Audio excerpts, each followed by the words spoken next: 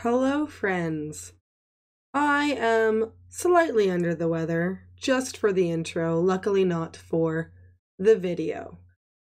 This is a guide through Gamergate, everybody. That's right, buckle up, listen to the entire thing. It's very comprehensive. It is, of course, from my guest Grimm's perspective. That's his nickname, but that's what he goes by, and I love it. Anyway, so yeah, I speak with Grimm for about an hour and a half about Gamergate, and he was there for the whole thing and watched it and is a sort of eyewitness to it. So I would love to hear what you guys think. You can leave me a comment. If you know anyone who would be good for me to interview, who would be open to chatting, or the other side, Grimm is on the pro side. I would love to get another perspective. So you can also leave that in the comments if you think of anyone. And on to the video, everyone.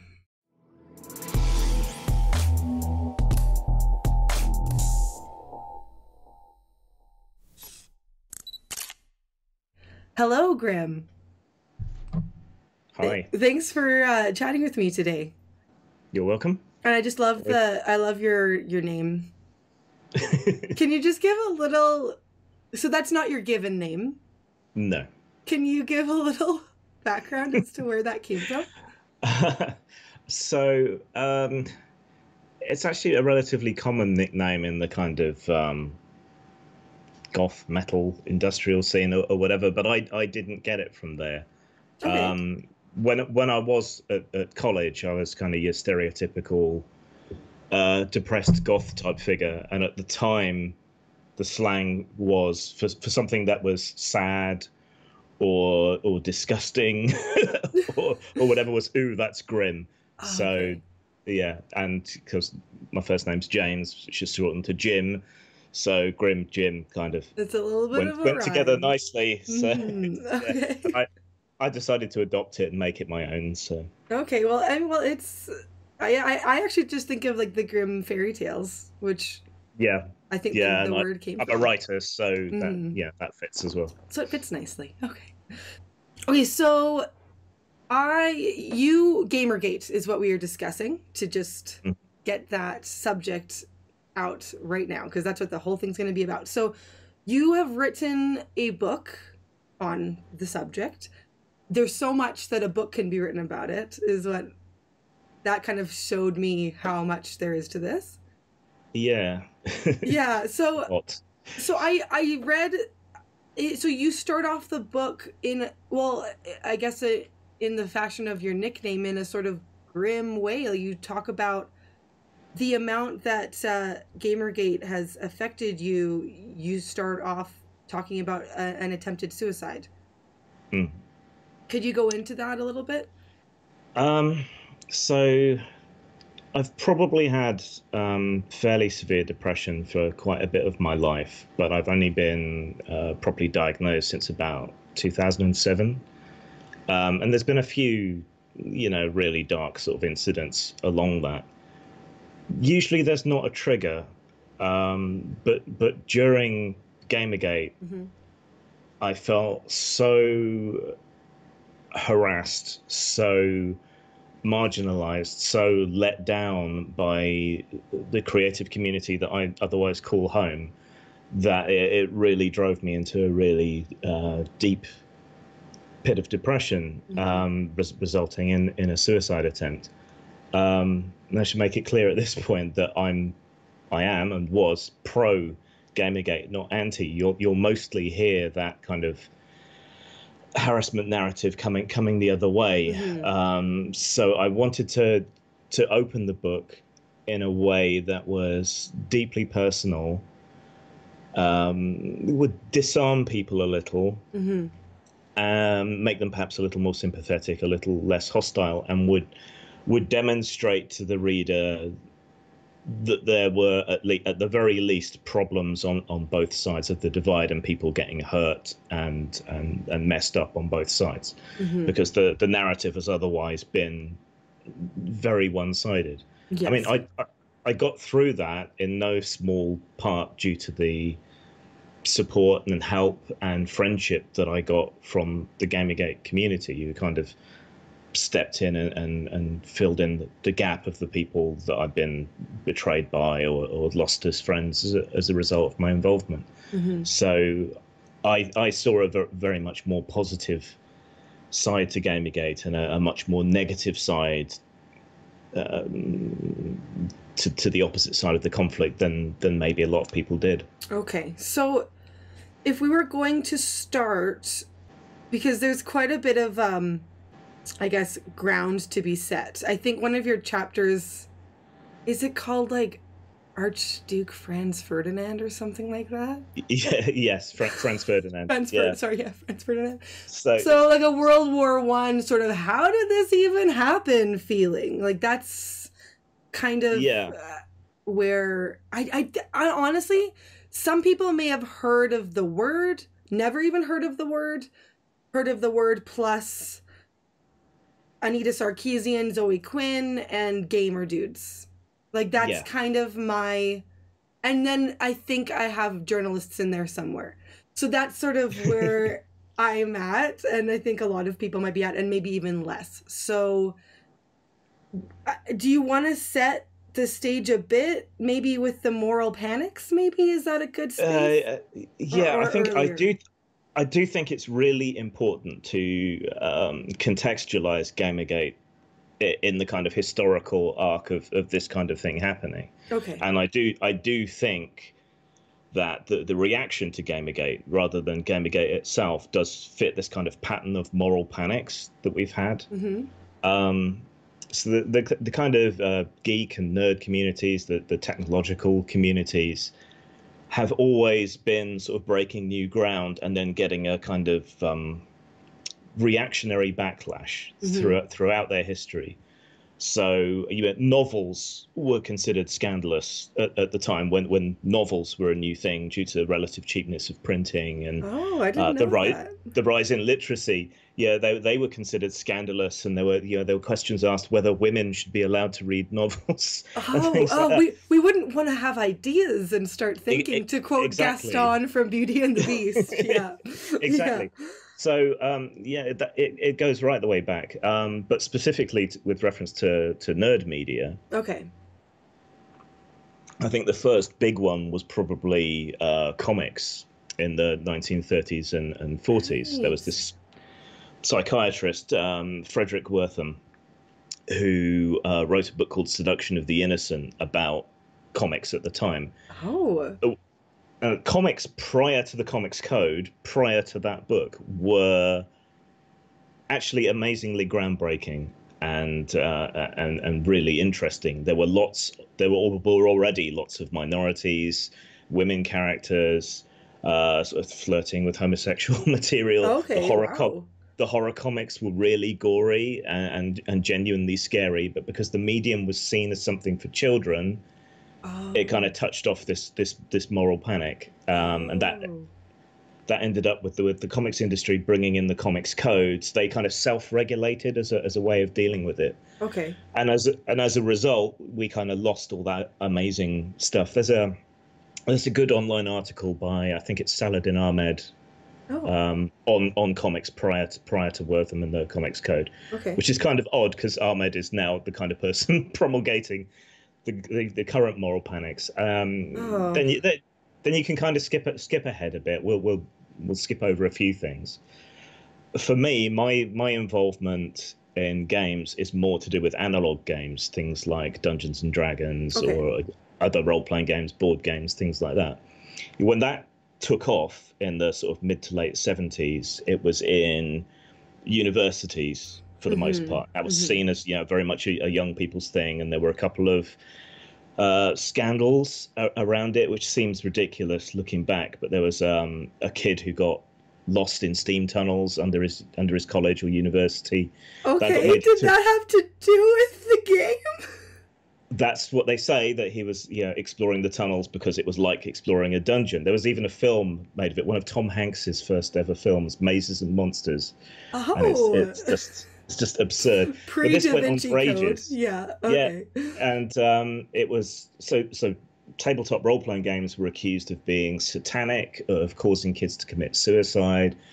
Okay, because I grew up in a conservative Christian home, and like Dungeons and Dragons was totally like listed with Ouija boards as like, and I've actually not, I didn't know what, I was like, okay, like I didn't know until like young adulthood. I think it was like the show Community, they did a role play game, or they did, and I was like, that's it?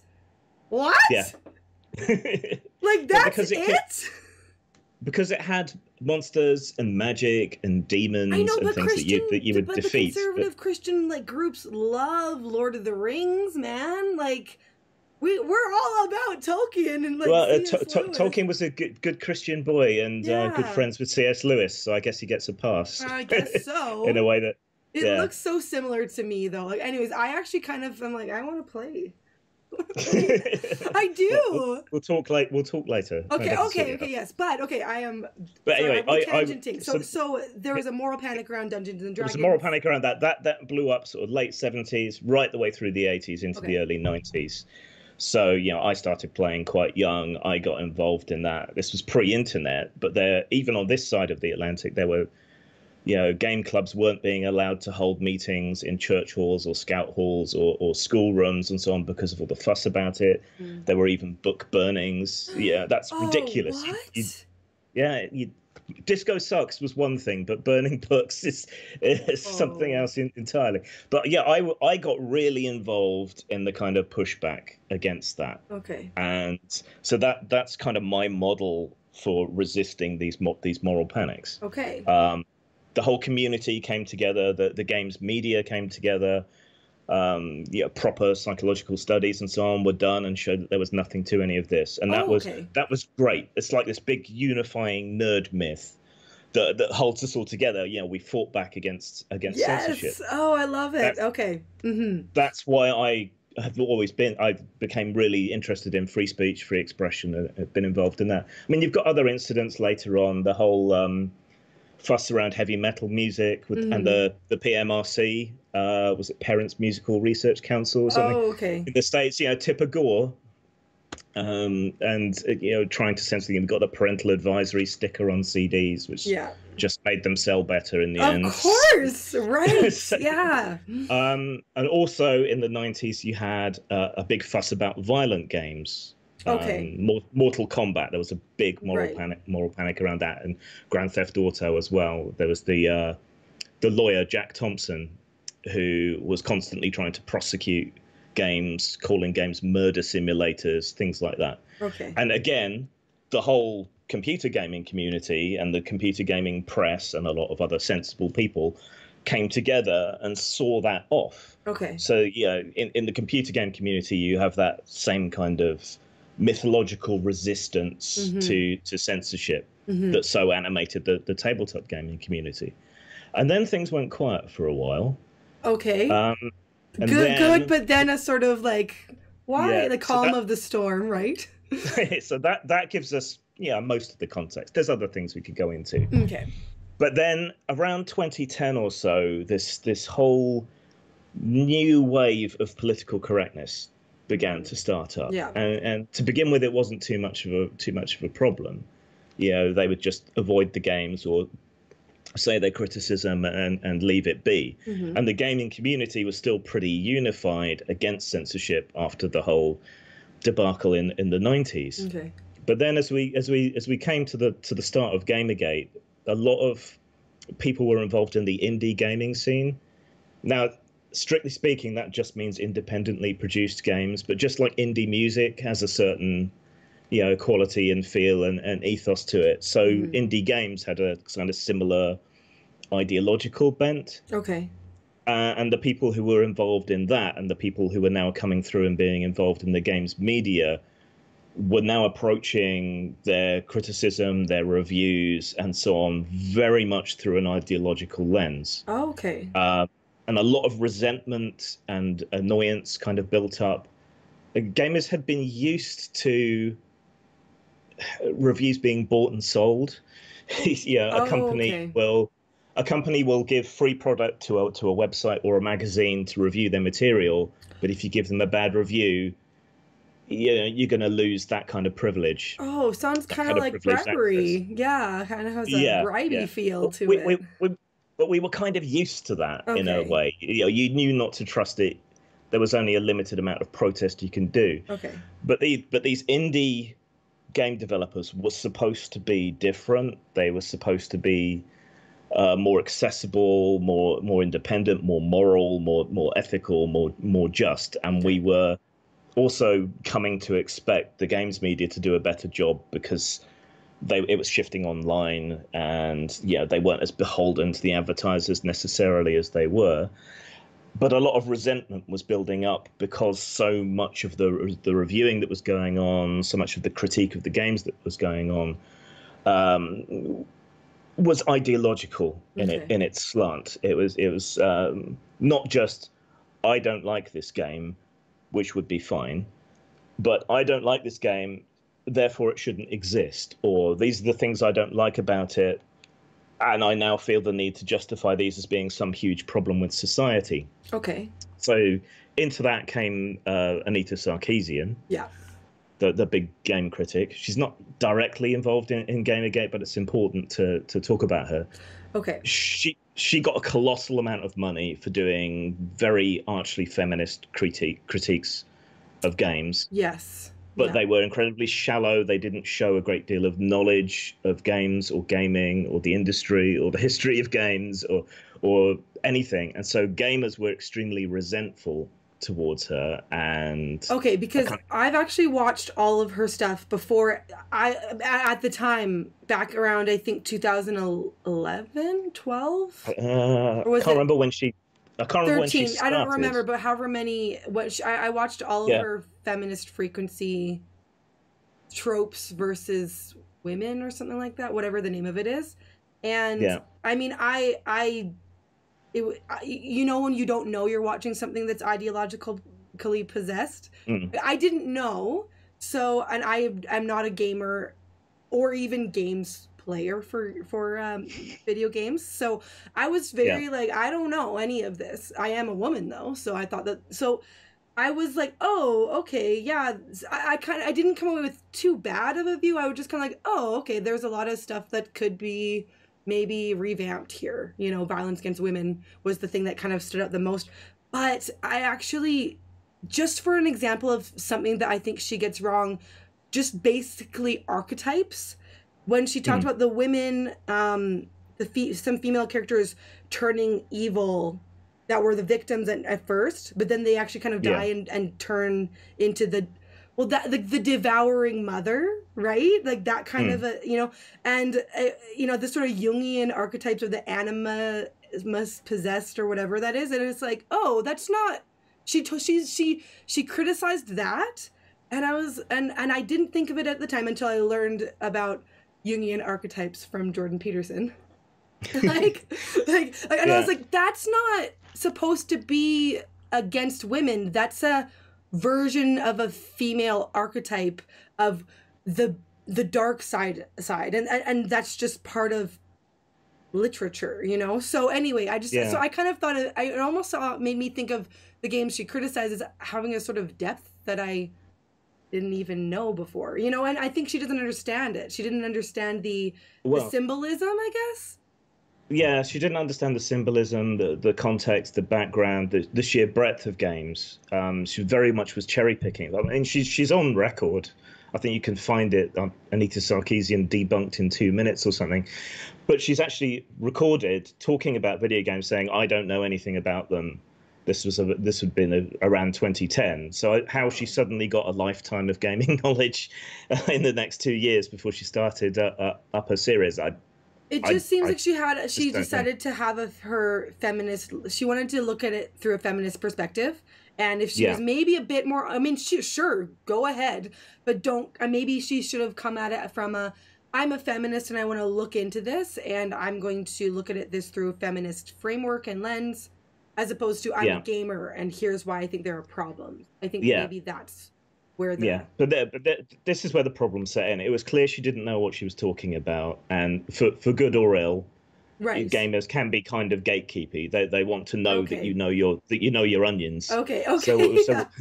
so when you don't, you're going to get some hostility. Uh-huh. And also, a lot of her criticisms, a lot of her ideas echoed the kind of things we were hearing from, the parents groups or the church or whatever, going back to the Okay. to the The to the more previous organic. panics. Okay. Okay. It's just she was coming at it from feminism and saying these things will make you become a misogynist, Okay. whereas before it was these things will make you kill yourself, or these things will make you a Oh, Satanist, right? yes. So that Okay. instantly the hackles go up, everyone gets defensive. But the kind of landscape of the industry of nerd culture had changed Okay. in the intervening period, and a lot of people like her were now in positions in the media and in the games companies and in the HR departments and the PR departments and so on. And the backlash that she got was instantly reframed as harassment and misogyny. So if you questioned her in any way, and sure, people were nasty about I was it. gonna say People she were, probably got a lot that was. Like we yeah, don't. It's hard when you say the whole thing is trolls. I guess I yeah, imagine that there was a lot.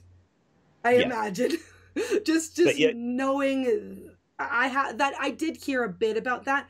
I imagine there was a lot, but then she becomes untouchable for any criticism if you're yeah, a gamer. It seems like and yeah. male.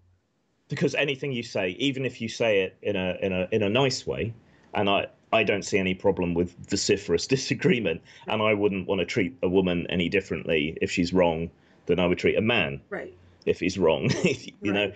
But there were plenty of people who did quite well thought out, lengthy critiques of her critique, pointing out where she was wrong, Okay. and that still got dismissed.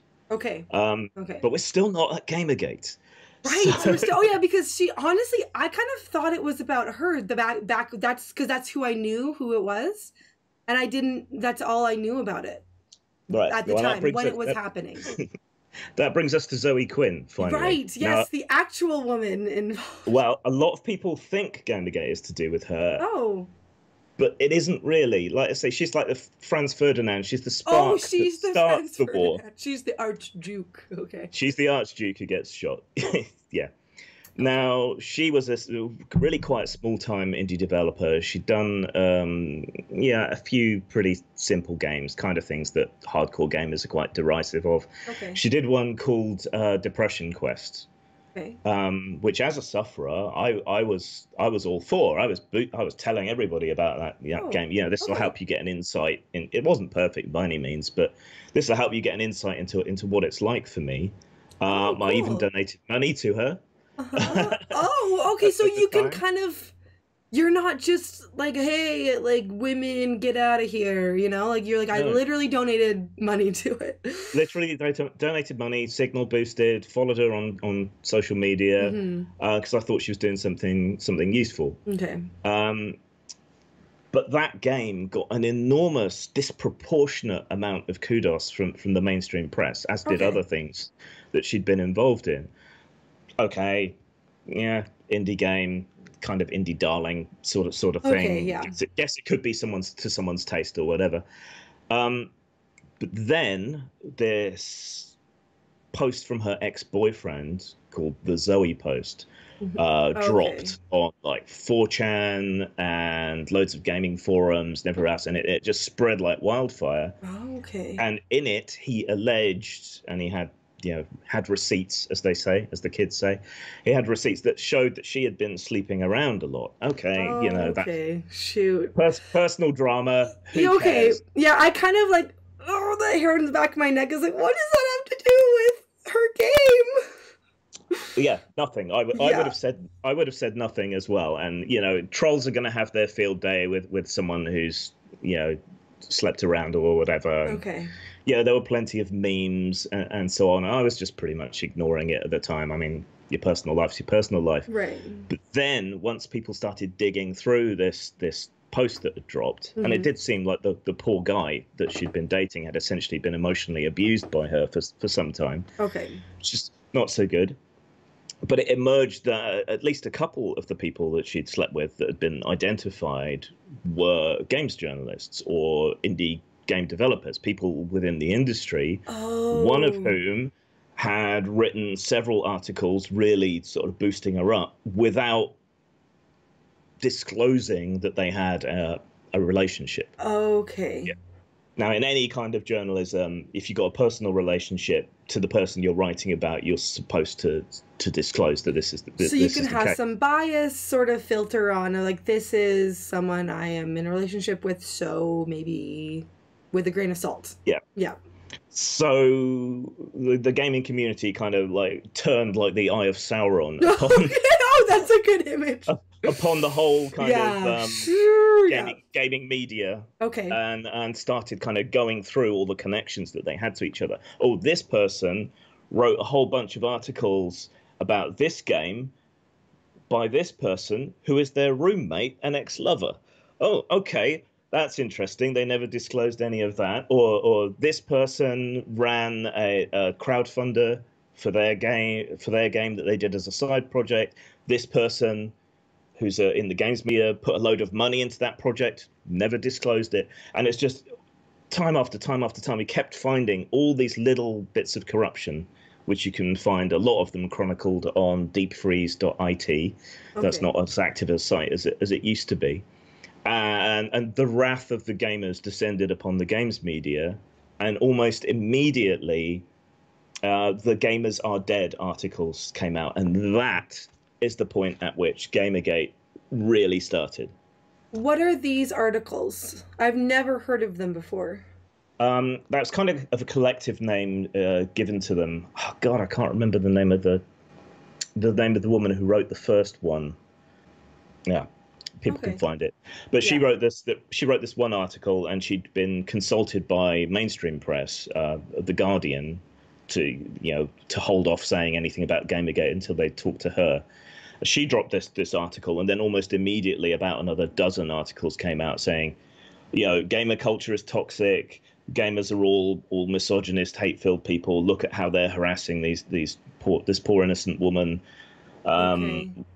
And then one after another, different outlets picked up the same story and put out essentially the same article with slightly different spins on it. And this was all over the space of about 24 to 48 hours. Okay. Yeah, with everyone singing from the same hymn sheet so quickly with these articles struck people as a bit suspicious. And it did later turn out that some of these journalists had been coordinating on a secret email list. So it was kind of like a big PR move and an attack on the gaming community from the gaming community's own press. So is it indie newspapers that you're kind of mentioning?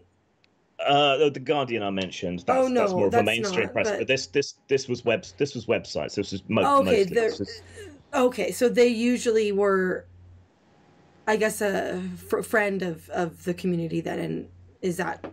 That was supposed to be. Okay. Yeah, that's how it was in the past. When something like this kicked off, the gaming press would take the side of the gaming community. But now it was a different landscape. Games were much more popular. There was a lot more money in it. There were a lot more, I think, frustrated activists and frustrated journalists who wanted to make a difference, who are now part of the gaming press because it was a good foot in the door. Oh, and they saw their opportunity to do activism through their writing. It's just the same problem that there had been for some time with their reviews, and so it all kicked off. But of course, this just pumped more heat into the system, made gamers even angrier and more resentful, and that's Gamergate from there. The fight between the press and the gaming community is how I would define Gamergate properly. Would that be how it's defined by, say, everyone on like pro and anti-Gamergate, I guess? Would someone on the other side say the fight between gamers and the press? Would they say that, or would that not be the... To an extent they might, but I think they'd be more likely to characterize it as a harassment campaign against women and minority people in the gaming press and gaming development spheres. Okay. That's how they. But if we were going to boil it down, it would be press, gamer press, and then the gaming community. Yeah, and the mainstream press as well. And mainstream press is okay. But that's tricky. What's the saying? Don't attribute to malice that which can be attributed to incompetence. I think that's Hanlon's razor. Oh, I think. okay. Yeah. Well, okay. So can you explain? So mainstream media like the television and the newspapers and so on, most of them don't have a clue about online culture or gaming culture. Right. So they just basically went with the narrative from the gaming press, who were the people being attacked. So who were obviously quite defensive and unwilling to admit to any wrongdoing on their behalf. So the mainstream press took up the harassment narrative. Okay, so now we're here. We're at Gamergate. Yes, finally. So is it just articles being coming out and then people talking about it on online forums or on Twitter or writing counter articles if they can? Like what is happening here? What does this like look like in real time, I guess? To start off with, it was just a huge shitstorm on Twitter, Facebook, YouTube, lots of videos and counter videos going on. Then the gaming press weighed in, but they were pretty much all on one side. And any gaming press outlet like The Escapist at the time that tried to take a more moderate stance or look at both sides or even be slightly pro Gamergate in some ways, they ended up suffering a huge negative publicity backlash from the rest of the games media to sort of force them in line. Okay. So that didn't go well. They did a bunch of interviews with people, including myself, who were involved in Gamergate, and then were kind of forced to retract them. Okay. I think that probably helped push The Escapist into closing down, and now it's reopened with a more kind of orthodox editorial team, shall we say. Okay. And then it began to bleed into more things. A bunch of new gaming news websites and review sites popped up, like Niche Gamer and is it Tech Raptor? No, a bunch of other sites popped up. Okay. To serve the actual gaming community. Okay. And to put their side of the story forward. They never got as much traction as the existing sites, but traffic on a lot of the existing sites that are now turned on their own audience began to plummet. And I imagine even bigger sites like Gawker began to suffer from the backlash. There was a big campaign to boycott advertisers and games that advertised on these sites. That's part of what really hurt Gawker. I mean, the whole Kogan lawsuit finished them off. Right, but apparently right. Yeah, that's like a whole nother. I don't even know, man. I've heard of that though. Yeah, but apparently at its height, Gamergate was also costing them about $1 million a month or something in lost advertising revenue, because we were doing these mass email campaigns, kind of adopting the tactics of the other side to contact advertisers and tell them, did you know that this site is attacking its own audience? Do you really want to be associated with that sort of thing? Right. I'm not a fan of boycotts. Personally, I didn't particularly like that tactic, but there's no real denying its effectiveness. It did cost a lot of people a lot of money. And it did force some of the gaming sites to start enacting their own ethical rules that they were supposed to be enacting. Okay. Meanwhile, but it just spread. It became all encompassing. It was everywhere and everything. It was really it's like, do you want to be a racist? Do you want to be a sexist? Is that seems kind of how it's being framed, and as opposed to maybe asking questions that I could say I haven't heard. They're all sweeping generalizations from what I'm hearing from you. And I mean, we should be okay to have criticism, but it sounds like the community had trouble even finding something that was a good faith criticism, is what it sounds like. Yeah. And it was just impossible to get heard to start with. Can you talk about your role in Gamergate? Because that is how you start your book, is talking about being from inside. So can you tell me about where you were in this? Because I'd been so heavily involved in the fight back against censorship and moral panic in tabletop games, and to a lesser extent in the 90s with the previous moral panic there, and as well around the music scene and so on. This was another one of those fights to me, and it was a no-brainer that I would get involved in this because I'm not a free speech absolutist. I think the harm principle is a good rule of thumb there. But this was so obviously people trying to force an ideological agenda on people that didn't want it, and trying to push censorship that depended on accepting these ideological premises and this idea that media could somehow warp your fragile little mind and turn you into a Nazi or a misogynist or, previously a Satanist or whatever. Of course, I was going to get involved in this fight. And, I had a reasonable audience at the time. I could reach quite a few people. And I wanted the tabletop community and the writing community and the heavy metal community to all get involved as well, because this was coming for all of us, this thing. And I think that's proven true. We've had Comicsgate and other things since that have shown that this fight is just spread. It's I don't even know what Comicsgate is. I've not heard of that one. Yeah. Oh, that's another show. Okay. It's another show. I'm not so involved in that one. Okay. It's just it's different. Okay. So yeah, I was obviously going to get involved in this, but because it was so hard to get Gamergate's message out, because the media was such a monolith in its presentation of this as being a misogynistic, harassment, racist group, it was really hard to get traction with anybody, to get them to understand what was really going on. And what drove me down into that pit of depression at the time was, people I'd known for years were refusing to listen to me, were cutting me off.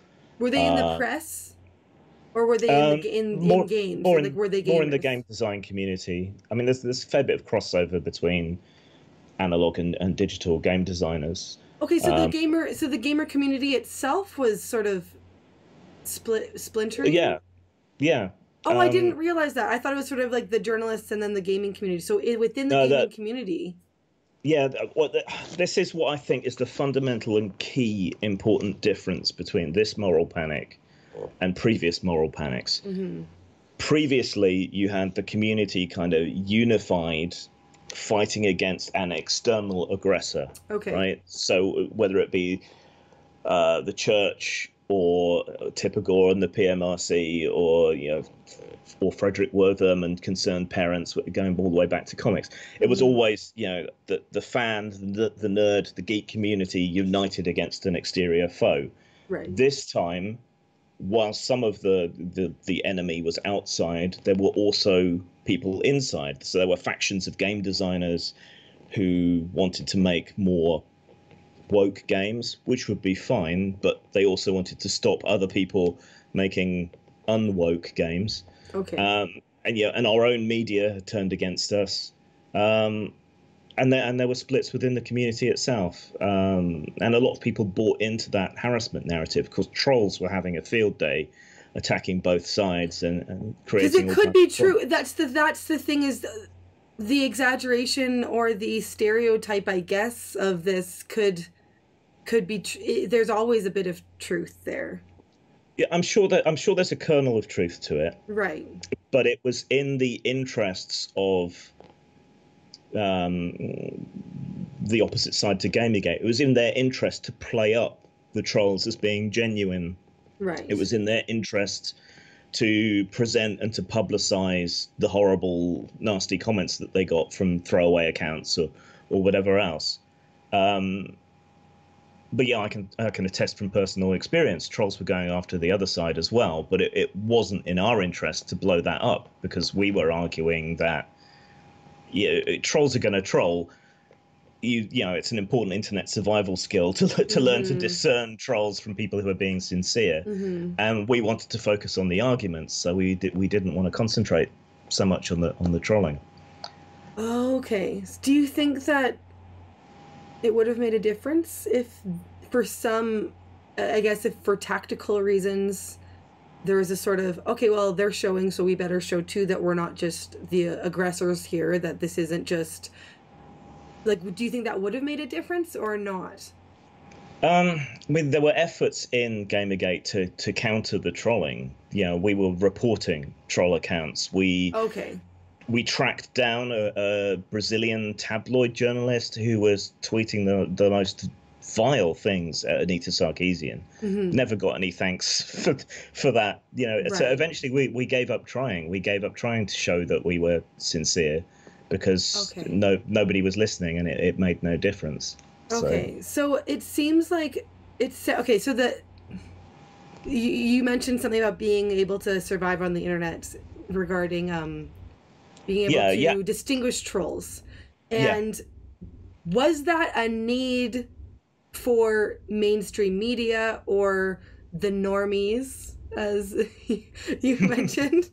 So um, was that needed before in the way that maybe like I'm trying to get is this may have been new, the need to be able to understand what trolling was for the mainstream media and for those of us who didn't know yeah. before. Was that maybe why? Because that wasn't able to be discerned at this time because the internet is a new thing still Yeah. ish at that Um, time.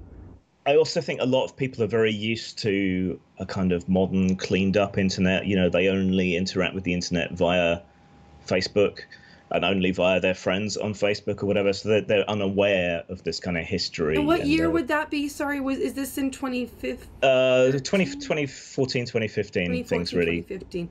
Do you think things really people kicked knew off. about trolls before 2013? The trouble is that the meaning of troll has been in flux. Okay, people So who are instigators, who you yeah, can't just be like, these are the other side, we know, like, oh well, yeah, maybe this is someone who's specifically trying to get at us, anyone, because they're just jerks and they're not yeah. on any side. That For kind of me, definition of troll. Yeah, for me, I would define a troll as someone who is trying to get a rise out of you by being insincere and Yes, and they provocative. don't even really care about the issue. They're Yeah, just like kind they of just want to jerks. rise. So they'll go into pro-life groups and they'll spout pro-abortion material. Yeah, they'll go into pro-choice groups and they'll spout pro-life material. Right. They don't Yeah. care. They don't give a fuck. All They're they're just after wanting to get a is a rise. reaction. Yeah, Yes, that okay. So do you think people knew to be aware or wary of these sort of players pre 2013? Not on 4chan or the chans or anything yeah. like that. If you're involved in gaming, if you're involved in internet culture at all, if you're involved in online culture at all, you should know. You should be able Okay. to discern. If you're part of the mainstream media, I wouldn't expect you to get it. Okay. So So that this is might be where I think, why they yeah, but this is where I think some kind of malfeasance comes in because people who are in the games media should know, okay. but they were Okay. presenting fairly obvious, troll comments and so on, as if they were genuine, as if it was sincere misogynistic harassment or whatever. And it was usually pretty obvious that it wasn't. Um, Okay. Okay. I think So at one point, Anita Sarkeesian put out this blog post or something with 100 examples of harassment. And I actually took the time to sit down and go through it and track them oh, back. good for you. Okay. Most of the accounts had disappeared. A whole bunch of the comments seemed like legitimate criticism, and there were a tiny fraction of it was what you could probably genuinely call harassment. Okay. And yet she'd called all of that harassment, just disagreement or people trying to debate particular points or whatever, and she'd presented it all as harassment. I mean, it can seem overwhelming. I've done things online that have had hundreds of people messaging me, and it does get overwhelming, but it doesn't mean they're all trolls. It is. It's sort of. I don't want to say lazy in the sort of the kind of seven deadly sins, sloth lazy. It's the laziness of our psychology to do blanket statements because we want to protect ourselves, and they're all attacking. So I Yeah, imagine that might have something to do with it. Probably because I imagine she was getting probably thousands yeah. and thousands. So And as we already covered, she didn't really I don't think she really understood or knew gamer culture or Right. internet So she culture or might not anything. even understood the troll thing.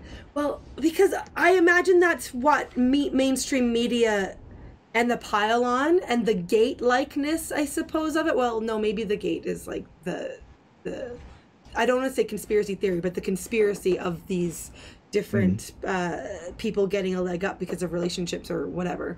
But Yeah. the mobbings and the pot being stirred, it sounds like it is. This is what I was theorizing just when I wanted to talk to you about this. Is it seems sort of like the first like indie thing to meet like the outside culture from the internet, and because the outside culture didn't really understand or discern what trolls were, that Yeah. this sort of a phenomenon happened that was stoked. The fires were just so stoked by beyond the indie media. Sorry, I keep saying indie media, the gamer media, I guess. Yeah. Like you said, the Guardian. Is that Yeah. does that sound about correct, or will you correct me if I'm reading into it more? Well, I think the mainstream media, like the Guardian, yeah, like other newspapers, other TV shows that did items. I think they're just lazy. Okay. So they just went with what they were told. This is a good headline. Yeah. Yeah. Okay. Yeah. This is a good headline. This is a good story. It fits. Yeah, the kind of paradigm of the previous tech stories we've done. Oh, there aren't enough women in STEM. Why aren't there more women in STEM? Is it sexism? Yeah, what's going on? This fits that narrative, and so that's the tack we're going to take on it. And this is what our friends in the games media are telling us. Our so friends that in must the be games right. media, yeah. Okay. Yeah. So let's just go with that. And it's also a story. It's like, sweet. Why wouldn't we want to have a good story out, because we'll make money? So. Yeah, and it's good clickbait. You've got your damsels in distress or your minorities in distress, and you've got Although damsel in distress is a trope that our friend Exactly. Anita was very against. And girls, pick yourselves up and be your own hero. So that is a little bit of irony for you. Yeah. Okay. Yeah. Well, so I also think we weren't helped by being associated with the right wing. Okay, then let's. Why are gamers associated with right wing? Why did this happen? Okay, they're not. But, so why were they associated? How did that? Okay, this will take a little bit of explanation. Okay, please, yeah. Okay, so a lot of this idea has come about post hoc.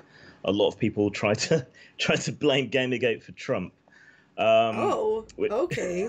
That's a little bit like bringing history back up, and yeah, which I don't think that's really particularly accurate. There were surveys done during the height of Gamergate, and the overwhelming majority of respondents were, if you know the political compass, yeah. Mm-hmm. The vast majority of Gamergate were in the bottom left quadrant. That's left libertarians. I'm like, I would, if I was going to guess, I wouldn't know for left or right, but I would have definitely guessed libertarian. Yeah. And I don't know why. It just feels right.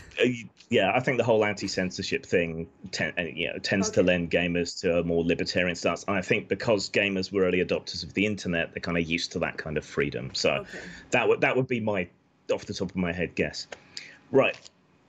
So weird then that we got associated with the right. So okay, how did that happen? Yeah. So there was no press that was willing to take Gamergate's side or even report remotely accurately on what was going on. Anyone who even tried to say anything about the other side of the argument tended to get shut down hard, and their articles would get revised, and the slightly accurate statements would disappear. Enter Milo Yiannopoulos and Breitbart, who were at the start the only people to report accurately on Gamergate. And why wouldn't, if they're not on your side, why would they do that? Looking back, I think a lot of it was an attempt to exploit the situation and just get clicks. I mean, every media outlet is after clicks. They couldn't probably get as many from taking the same line as everybody else.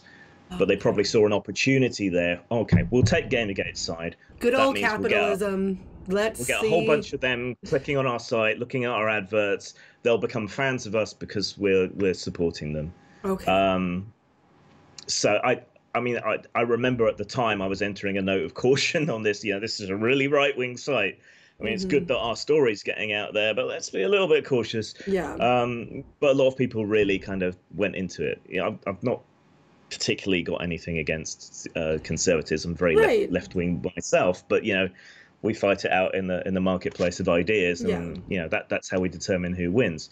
But the association, even though we were getting our story out, which seemed like a good thing at the time, I think long term, the association with the right, the association with Milo, with Breitbart, with Adam Baldwin, I think is the correct Baldwin. It didn't do us any favors at all, Okay. because we again got tarred with the conservative brush. Brush. I know. So I've just been thinking. I think that the thing that, because sometimes you can find results in a sort of nefarious way, and I guess I shouldn't say nefarious, but like the sort of slut shaming of Zoe Quinn with her ex-boyfriend at Lover Scorned. Yeah, You even said yourself, you're like, oh, okay, this is your guys' business, this is yeah, it does sort of have this if he hadn't of,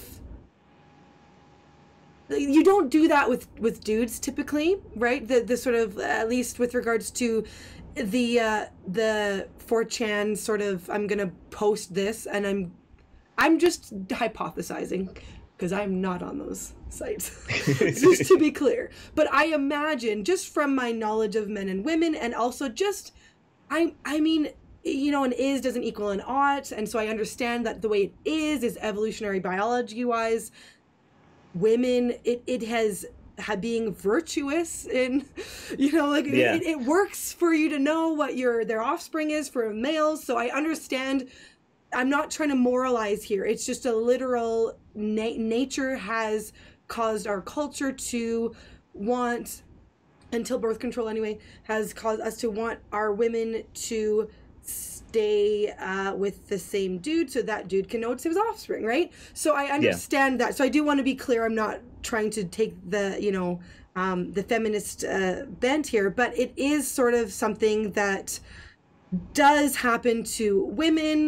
The sort of, oh, you slept around, I know, especially in a male space, I know this will hurt you because you hurt yeah. me.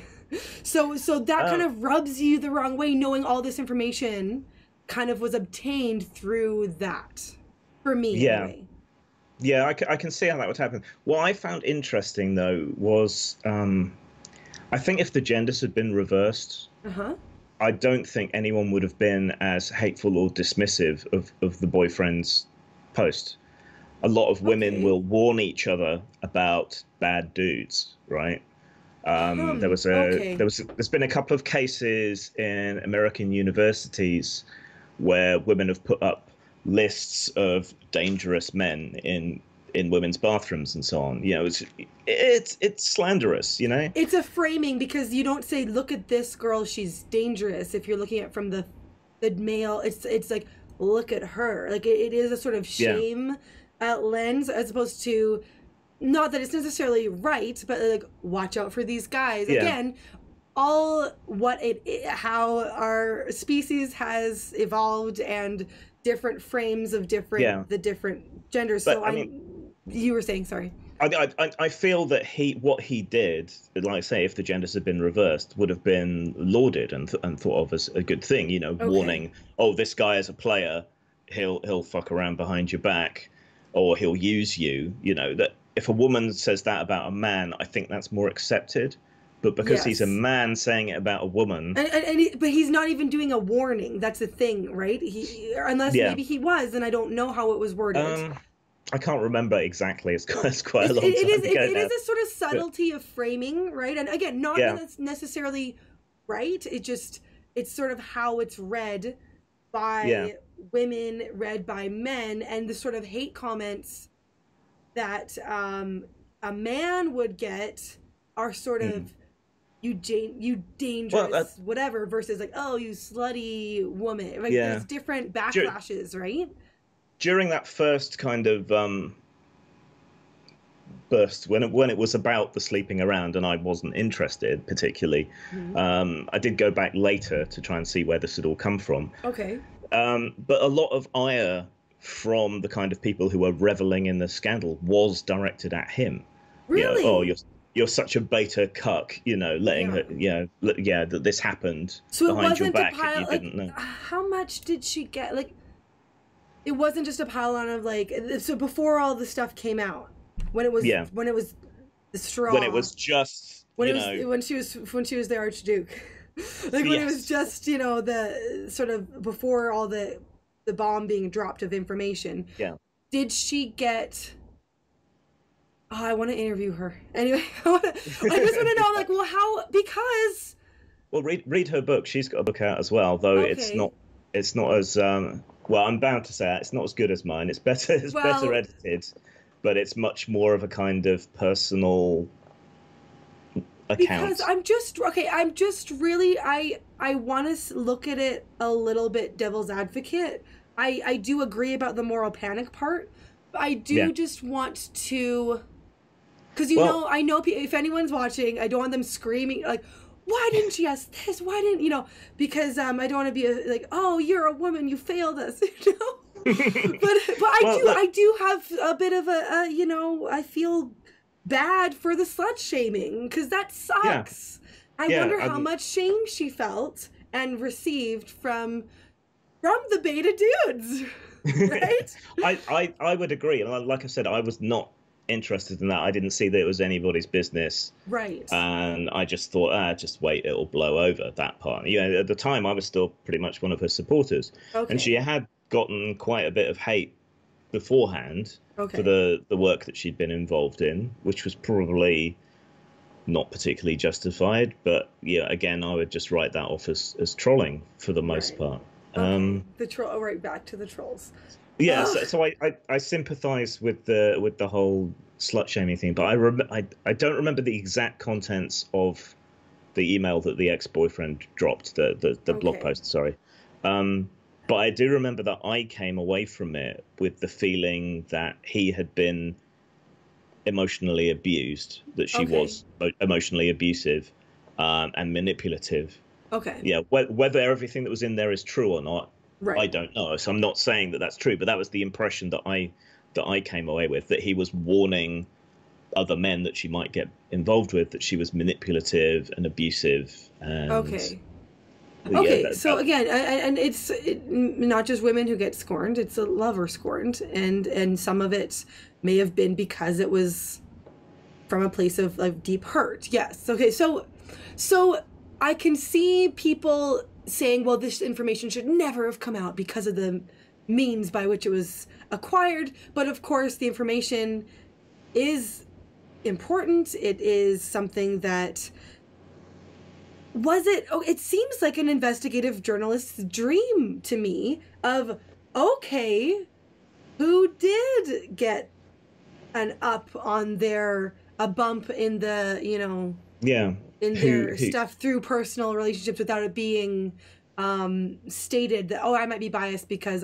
this person is a former roommate or a former boyfriend or girlfriend.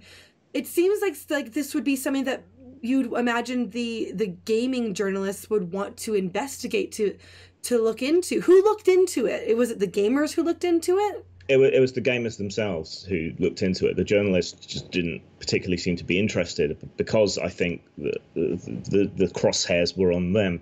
A couple of more independent journalists did look into it. Like, why wouldn't they just look into it to disprove it? Okay, this seems... I'm trying to do shout-outs to people who did do a good job. Now, Brad Glasgow is one of them. Okay. And the SPJ, Society of Professional Journalists, particularly one guy whose name escapes me. Okay. They did a good job. The SPJ actually held a meeting to discuss all of this, and because Gamergate was consistently and constantly quoting the SPJ's list of journalistic ethics as, you know, this is how you should behave. These are the rules you're supposed to be following, and you're not. So they were quite sympathetic, though a bomb threat was called in on that meeting. Okay. Which just goes to show that the harassment and so on wasn't one way. Brad Glasgow's done some brilliant breakdowns. I don't know if his book has come out. He was another person who was going to be writing a book on Gamergate, but we'll see. Are there any articles on like if you just search Brad Glasgow and Gamergate, you should find plenty. He's usually pretty responsive on Twitter as well. If you want to get in touch with him there. Okay, so I'm just trying to. It seems to me like this would be, if you want to get to the heart of it, of how, like, if you want to, I guess, discredit this whole thing, rather than saying you're misogynists, racists, against minorities and gay, whatever. It seems like you would want to debunk the conspiracy of it all, of all of the I guess the bribery, not bribery, but what is it? The sort of corruption. The corruption, yes. So you'd want to sort of debunk that and be like, okay, so they said this person was connected to, like, you know, I imagine the wall with the string pinned to this picture and that pic, you know, like it seems like you'd want to, let's do this. Let's make our own wall. Let's follow the leads. Like I actually am like, man, if I was a reporter and this is happening, this would be these would be my stories to chase down these leads, talk to the people. I think the games journalists weren't interested in doing that because, well, they didn't have the time. It wouldn't be something that would necessarily be a money spinner, and a lot of them were guilty as hell, so they wouldn't want to look into it. Oh, because it's about the journalists themselves, of course. And it's so cliquey as well that, you know, if one of them stepped out of line and did start to investigate, the rest of them would turn on them and discredit them, and they might never work again. Oh my goodness. Okay, but this is so like a movie where like you can see the journalist, the sort of Mr. Smith Goes to Washington, where like it's like, you know, this whole thing is corrupt, and I'm gonna find the, you know, it and I don't know, I would almost say, if you wanted to chase it down, to start off even wanting to disprove it with the facts. That seems almost like it would have made sense. I think the mainstream media was not interested in doing that because I still think they don't quite have a handle on how important and economically important and how big gaming is now. It's another problem of lack of understanding, I think. Right. I mean, it's bigger than Hollywood now, gaming. It's like you could be a professional gamer and make sure you take care of these. Like, you can make bank doing that. But they still perceive gaming as being this hobby, something the kids do, you know. Super Mario Brothers. Yeah, kind of beneath notice. Yeah. And a lot of this was centered around the indie gaming scene.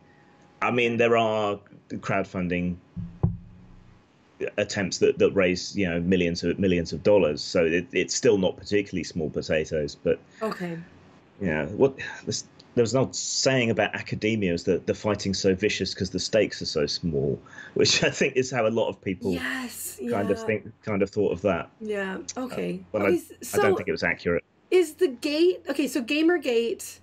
Is it just the this sort of corruption amongst the journalists and certain gamers, or is it that they were, I guess, pushing in their reviews or whatnot, or is it the mob that surrounded it, calling against, you know, the certain members of the gaming community? Is that whole thing Gamergate? I think all of that is the whole thing. Whole thing is the core of it is that the games media was corrupt and in bed, literally and figuratively, with game makers. Okay. Then there were long-standing problems of financial corruption. So companies paying people for good reviews or threatening them if they wouldn't give them a good review, threatening to withdraw access, things like that, which you can't really run a games review business if you don't get early access to games, because if you wait to review it until after it's out, it's too late. Okay. Yeah, so there was all that long-standing stuff, and there was a lot of resentment building up about the kind of ideological push into gaming and the fact that a lot of the games media weren't reviewing games; they were vetting them against a particular political orthodoxy. Right. Now, I've got nothing against games being political or tackling political topics. I think that the issue that I have and that a lot of other people have is it's not political games, it's games as propaganda that are trying to impress upon you a particular point of view. Okay.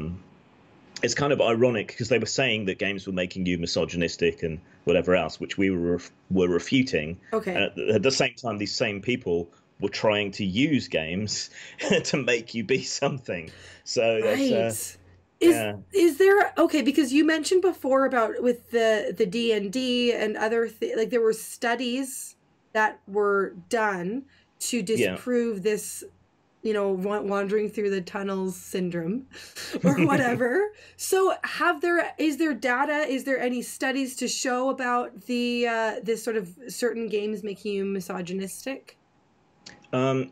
It's a really hard thing to study in the first place, and it's also really hard to get decent studies because usually a study into this kind of thing will either be backed by the gaming industry, who obviously want one result, or activists and charities who obviously want another result. So as best as we can tell, and I'm reasonably recently read up on the literature on this, as best as we can tell, there is a very short time increase in aggression after playing a violent game because you get hyped, your adrenaline spikes, but it doesn't last very long. There don't seem to be any long-term psychological effects. Going back to the D&D days, there was the Suicide Association that was held with the games. I didn't realize it was that. Oh, right, you did mention that. Okay. Yeah. That was studied, and it was found that people who played role-playing games were less likely than average to commit suicide. Okay. They have a little bit of a community, probably. Yeah, there was a problem back then with one of the studies that I think we might be running into today as well. Gamers, when they were tested, seemed to score high for psychopathy in certain ways. So it would seem like they lacked empathy, or they couldn't understand other points of view. But then they did follow-up studies, and what they discovered was that when a gamer sat down to fill out one of these papers, they understood that the situation that they were being presented with was fictional, that it wasn't real.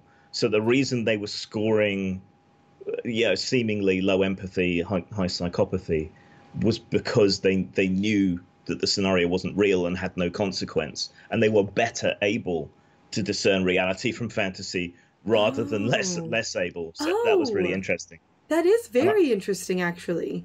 I suspect that might be foxing some of the studies into computer games as well. Okay, because it seems like an important thing to study. Ideology aside, I would like to know.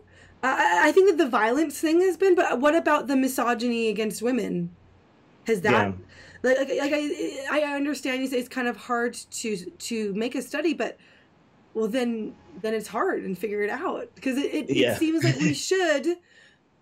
I mean, we want to know so we can address it for good or ill, right? But again, the problem is this kind of ideological slant has ended up. I don't want to use the word infected because it's got so many negative connotations, but it'll have to do.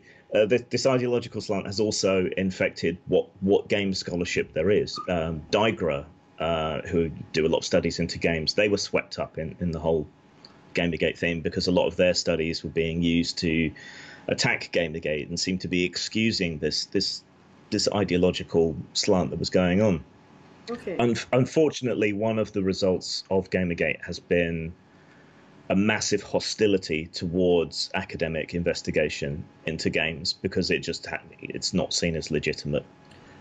I would not want to bury my head in the sand. I want to know, with the control group and studies and large numbers, I think Yeah, it's really important to know these things and have, I don't know what are reputable study groups well enough, but if someone outside of the gaming industry or that side, it seems like it should be taken up, but I guess someone has to take an interest in those sort of yeah. studies. Um, and if there's not a lot of money in something, then it tends to be the activists who have the passion and the interest.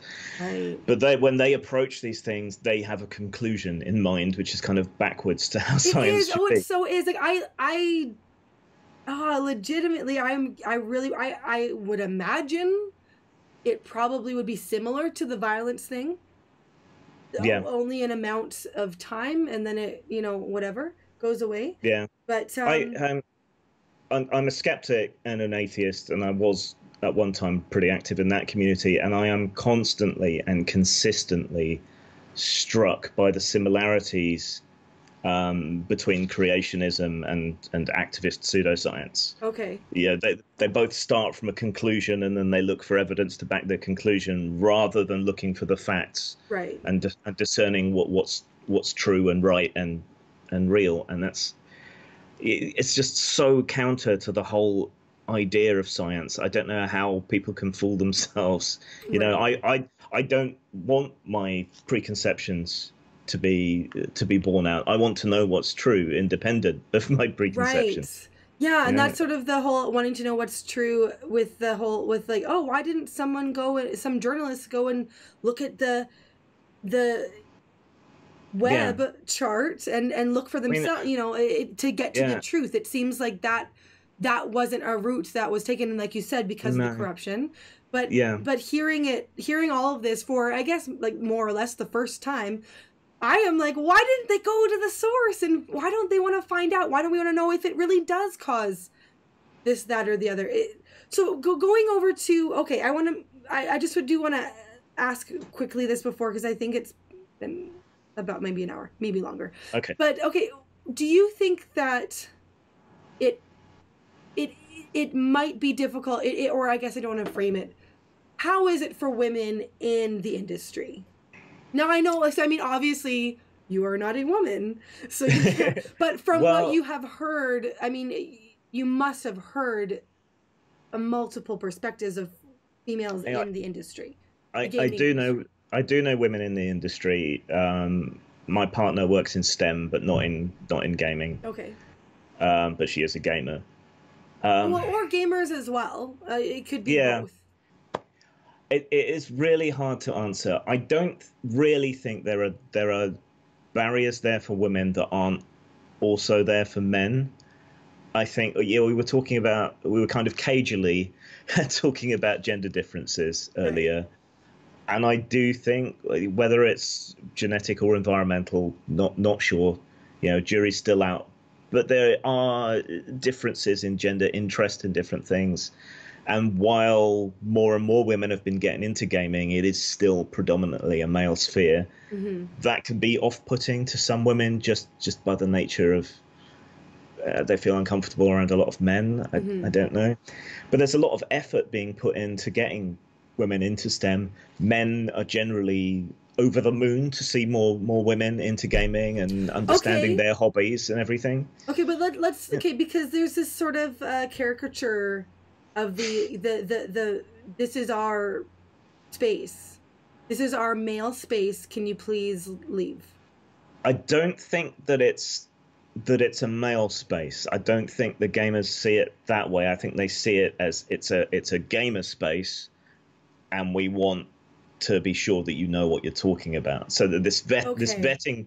vetting process that goes on it doesn't just go on for women; it goes on for men as well. Okay, but I think women are higher in trade agreeableness and men are lower typically. I know there's a lot of yeah, overlap, but if you are getting that sort of frat boy, like, you know, whatever, hazing, phasing, yeah, yeah, it's a phasing, hazing, yeah. So if you're getting that, if you're, and I totally would be like, I'm high-ish in, no, I'm pretty high in trade agreeableness.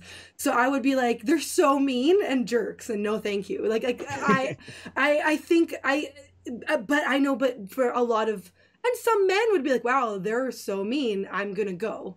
A lot of yeah, men would too, but a lot of women would probably be like that, and a lot of yeah. dudes are like, But I don't care.